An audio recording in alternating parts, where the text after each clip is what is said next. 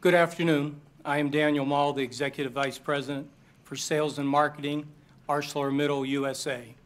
My job responsibilities include overseeing and coordinating ArcelorMittal sales of flat-rolled steel products in the United States. Thank you for holding the hearing to discuss the state of the global steel industry and its impact on the U.S. steel industry and market. ArcelorMittal is the largest global steel producer and I believe uniquely positioned to comment on the global steel situation. As a member of our company's Chief Marketing Officers Council, I am well aware of the challenges that we are facing throughout the world. I hear about it from my counterparts on a regular basis. Throughout global markets, China presents a common challenge. You are undoubtedly familiar with the story and the numbers. You will hear them many times today. As a result of Chinese government policies, China's steel production grew dramatically since the year 2000 to over 800 million metric tons, well more than demanded by the Chinese market. Now they are sending that excess production abroad, exporting 112 million metric tons to world markets in 2015. ArcelorMittal is confronting the disruptive impact of those Chinese exports in the United States and markets around the world. Our group's financial performance demonstrated that 2015 was a very tough year for the steel and mining industry. We reported a full year 2015 net loss of $7.9 billion, largely due to the deterioration in global prices as a result of excess capacity in China. In the U.S., we saw domestic steel pricing decline by more than 40% between 2014 and the end of 2015. As you know, ArcelorMittal USA has joined with other U.S. producers to bring a number of trade remedy cases, not just against China, but also against other countries whose exports to the U.S. are injuring our business.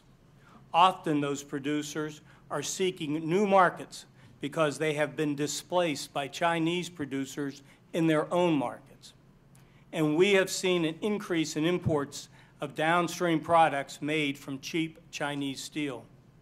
These direct effects of China's exports are as harmful to our U.S. business as when China ships directly to the United States.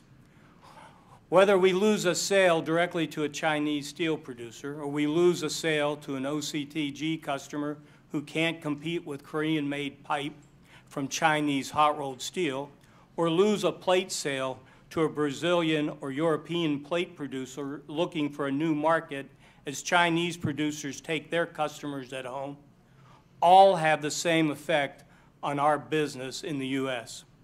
We sell less steel.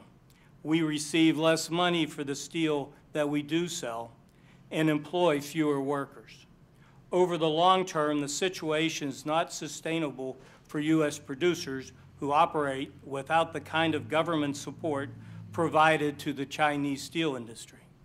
As a company, ArcelorMittal has been transparent with our employees about the challenges facing the steel industry and our U.S. operations. We have taken some difficult steps to ensure we have a competitive business model in place, implementing a number of cost savings initiatives, including a reduction in purchasing, supplier, and operating costs, and a revised health care plan for our salaried employees. We are working hard to improve our business performance through strategies that include asset optimization and the negotiation of a new labor contract with the United Steelworkers. We have implemented a hiring freeze and are currently not replacing any personnel lost through retirement or resignation.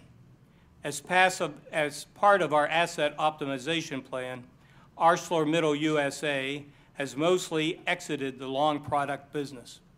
We closed our wire rod plant in Georgetown, South Carolina, after a surge in Chinese imports devastated that business.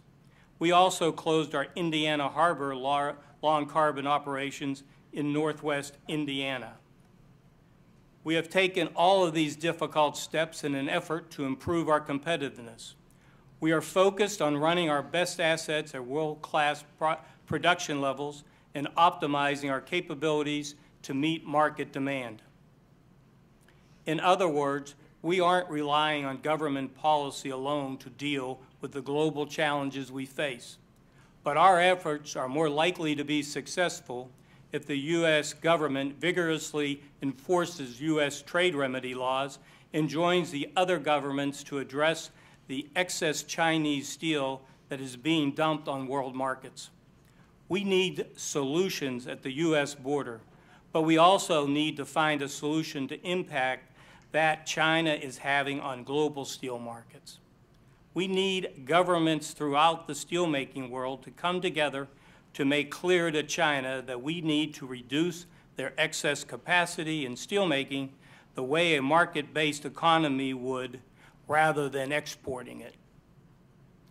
And we need to be sure that other governments, particularly in the developing world, don't follow the Chinese example of subsidizing the development of their steel industries.